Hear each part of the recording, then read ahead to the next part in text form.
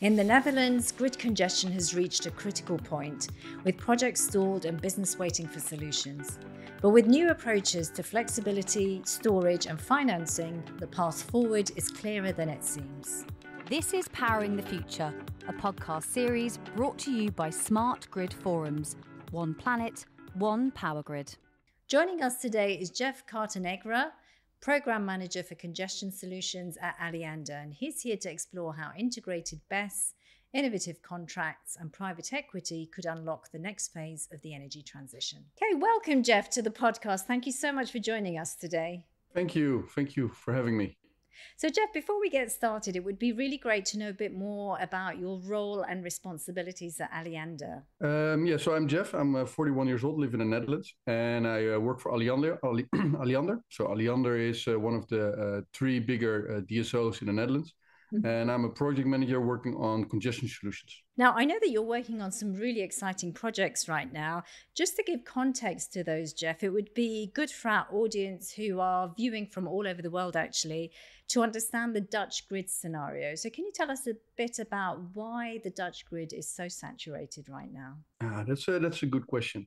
So the Netherlands is quite advanced on, for example, solar panels. So the Netherlands was one of the first countries who adopted the renewable energy. So what you see in households on local level is that there are many solar panels. And on the industrial level, we have also a lot of windmill farms, and we're creating a lot of new windmill farms. So currently we have approximately 12 gigawatts on windmill farm production sites offshore. And the goal from the government is to expand it in 2040 to 2050 up to 70 gigawatts of windmill production. Wow. So it means that we have a lot of production of renewable energy. But of course, when you have production, you also need to have the usage. And what, of course, we see all over the world is that this doesn't go totally synchronized. So demand and production is not balanced yet, meaning that we've got still issues on moving all the renewable energy around because it's not yet balanced yet. Well, that's on industrial level. And then on local level, we've got, of course, and that's, I think, the same all around the world, we've got a grid that has been built over the past, let's say, a couple of decades, and that is focused on local usage before. So before we only used the grid, and nowadays we have electric cars, we have a lot of electrical products, and so we're using the grid in a very different way than we were used to do it, and means that the use of the grid has to be more flexible. And the flexibility is not yet available in most grids, and that's also the same in the Netherlands. And because we are so far ahead on changing, doing the energy transition and changing towards, let's say, the electricity grid 2.0, we've got more issues in the Netherlands, and we're ahead of on many countries on the problems. That's right. The Netherlands seem to be ahead of the game in many cases in Europe in terms of the energy transition, grid modernization, the uptake of renewables and electric vehicles. With that in mind, why is the flexibility issue not resolved yet? What needs to change or happen for the Netherlands to really raise their standard in flexibility? That's again a good question. So it's I already said it's partly a balancing thing. So we need to have our demand in line with our production. So currently you could say we are ahead on renewable production, but we're not using it on the right moments and on the right locations where we are producing it. So it means that we need to move a lot around. Of our renewable energy. So I would say that would be number one, getting production more near our the production of renewable energy more near our sites where we're going to use it. In combination with, I think, also more flexibility. So we need to be able to deal with the flexibility that renewable energy brings with. So it means that sometimes we have sun, sometimes we have less sun. During the day we have solar energy. During the night we don't have solar energy. Yeah. Sometimes we have more wind than on other moments. In the winter, there's a different energy profile renewable than in the summer. So it means that we need to have a grid that's able to deal with this flexibility. And this just takes time because we built our current grid over, let's say, 60, 70 years of time. We always call it the Marshall Plan. So after Second World War, we started building the current grid, and many of our key assets in the Dutch grid are still based on that system and on the hardware that we built during around, let's say, 1960s, 1970s. So we need to slowly renew it to 2025, 2026, what this time is demanding now. Right. And how we're using it. Battery storage. So that's, a very popular technology. The take-up has been quite immense in the last 12 months, I understand, worldwide. How are you leveraging that? What role will it play in the future for the Alliander grid? Well, let's say first, in general, I think that flexibility, as I said, is very important. Mm-hmm. And it needs to be, that's my personal opinion, a balance between various products. So we are talking about, you're talking about batteries, but I think it should be ideally a mix between wind energy, solar energy, batteries, probably sort of water-based production, mm-hmm. Energy. Nuclear power, of course, is in France very large. So I think it's a combination. But for sure, batteries are a very interesting and, in my personal opinion, a very important flexibility product, because batteries can be used very quickly, can be used on demand for getting loads off the grid or getting loads into the grid. There is a discussion at the moment about and regulation around how batteries are leveraged across Europe. Some utilities would prefer to leverage battery storage through services. Others want to own and control those assets directly. What's your view at Alliander on this? Well, Alliander is still, as many DSOs and TSOs, forming a policy. And as many DSOs and TSOs, there are internal discussions about what is the exact value, what are the exact risks on the grid stability, and what do we actually want. Mm-hmm. So what you see is that the products that we need, and then I mean products like contractual products that we need to give to our clients, to the market, to industries, to say, okay, we need flexibility in via batteries. This is a contract, and via this contract, you can provide balancing services. So what we see is that these products are still under development. Mm-hmm. But we do know, as you already said, that we have problems, and we actually already need the flexibility.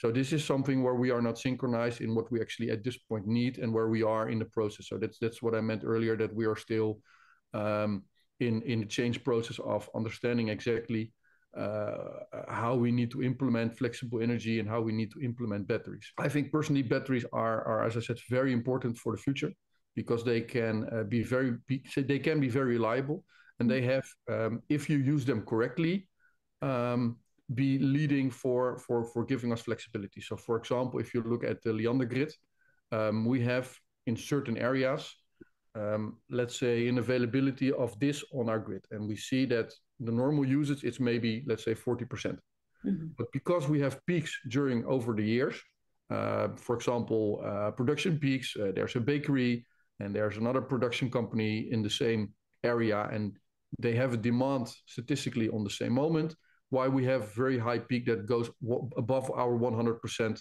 capacity on that local grid. So that means that we have a lock on that grid, because so we say we cannot connect any more clients on that specific grid, right? Because we have a too high demand. If you look at the numbers, if you look at the data, it's only for a certain moments of time per year. So that means that if we would be able to give the flex, to use flexibility to take away those peaks, so peak shaving, then it would mean that actually we could gain like 40 to 50% additional capacity that we could physically give away to new clients. So that's the thing that's the issue that most TSOs and DSOs are fighting with. What can we give away, and how can we use flexibility to counter the peaks, to do a better form of peak shaving? But this is very theoretical, and of course in the grid with various connections, with multiple companies, clients that are connected, it's a more integrated, difficult story. And with all of these new services and new technologies coming into the grid, of course, is going to require a lot more investment. And I know that you've been looking into different sources of finance and private equity in particular. Tell us about your explorations there, and some of the conclusions that you're drawing about how utilities can work with private equity for the energy transition? Yeah, so this is very interesting. So one of my targets, one of my goals is specifically find new products that can have a large impact and can be implementable on a short notice. Mm-hmm. Because of course, a traditional way of changing the grid congestion is, as I said, we have this of capacity, so let's create more capacity. As we said, build more cables in. I have a philosophy in which I say we should use private equity and we should use the knowledge of private equity parties to integrate it within our energy system. So I call it make it bankable. What I see from my experience from business to business and from grid providers is that our clients, the end users, they don't have the knowledge about the energy transition. So most, let's say 95 of our percent of, let's say 90 to 95% of our clients have limited to no knowledge about the energy transition, about energy, about how to optimize their energy systems. Mm-hmm. Second, they have no time and they have no interest to create more time, spend more time on how to improve their energy system. Mm-hmm. And third one, they don't have the money or the investment funds to invest actually in the energy transition, right, to renew their energy, let's say, to buy batteries, to invest in solar panels. Even if they have the money, they're not allowed to invest it because the return of investment traditionally in renewable energy is way longer than, let's say, if they put it in a production line. So they will not get the approval from their board to invest in renewable energy, to invest in sustainable energy solutions for the company. So there comes the idea from what if we introduce, let's say, a CSP or a BSP. Those are congestion service parties that are experienced in trading on the energy market. Those are parties that are certified in working around the energy markets. Mm-hmm. And we combine it with companies that have the knowledge and the engineering capacity to build good internal, local, on-demand energy systems. And we combine it with finance parties like private equity, mm-hmm, like bankers, and we include that into one form of contract in which we say, okay, we would like you as a BSP or CSP to provide a service and balancing service for the next 15 years on a specific area, and you're going to get paid based on a sort of DBFM contract. Mm-hmm. So the summary is I'm working on a sort of a form of a DBFM contract, mm-hmm, in which we are allowing the private markets to invest, to give their own input, their own knowledge, their own input into how would they improve a local system, a sort of energy hub, but then before the meter to improve actually the energy system, what makes it more easy for us because we can do a step backwards and we can let the BSP, CSP take over the stabilization. And this, we're working on a product, and we're hoping to get it 85% ready before Q1 next year, and to present it at a market presentation next year to get the feedback from the market to say, hey, this is what we're thinking about. This is our 85% ready product. What do you think about it? Right. Okay. Great. Yes. And you're actually going to be speaking at SGT26 in Paris in that context. So yeah, fantastic. We're looking forward to your presentation. It sounds very leading edge and innovative. Do you have any examples or similar cases that you're aware of across different parts of Europe, or is this a unique setup that you're introducing? Well, one thing that I've been hearing a lot is it sounds very logical, but we're not doing it yet. So what I'm doing now is I'm just connecting the dots around various systems and around various ideas, and we're combining it into one integral contract, mm-hmm, and we're trying to also bring it to the market. But for example, the Dutch grid system is full with batteries. So we have currently TenneT is the TSO, and they have approximately 80 gigawatts on BESS on hold. Meaning that if you want to invest in the Netherlands, but you want to invest in a battery system, you will not find a possibility to do it because there's no space on the grid. There's no availability on station level. There's no availability on transportation level. So you will not be able to invest. So my message to the private equity market is if you really want to spend your money in the Netherlands, you want to invest in the Netherlands in energy infrastructure, you should take a look at the end users. You should look at the 95% of the clients that don't have an idea yet about where to invest, because those are a very interesting group, because this is where you can actually put your money in smaller projects that can be aggregated, go up into large numbers if you just have enough. So our task is to make sure that we create a good financing climate, that we create a good, interesting finance climate for private equity, for bankers to actually be able to invest, to make sure there's a contract, there's a basis in which they say, okay, this is the framework, here we can go. And on the other hand, I'm asking from the market, think about new business models. Think about new products that you need to develop. Think about a new stacked revenue model in one which you not only get paid by traditional system, a standalone BESS, but you have a small BESS, but you also have a small investment portfolio. You also have a small energy portfolio, which you share and you trade energy on local level. Right. There is something that's very, very new. The market needs to get adopt this idea, and they need to be open for it. But I think this is really the way to go if you look at the energy transition, because this is what we need. Because we can, for example, for the Netherlands, there is a estimated investment forecast of 200 billion euros. What we need to invest in the upcoming, I think, 20 years into the energy transition, and that's so much money that it's just not.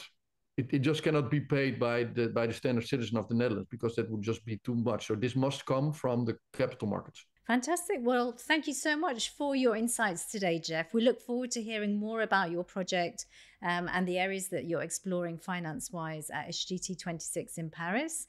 But for today, thank you so much and have a great evening. Thank you. Have a nice day.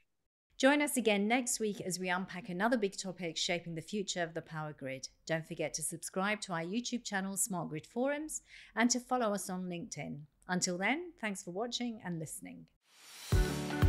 This is Powering the Future, a podcast series brought to you by Smart Grid Forums. One planet, one power grid.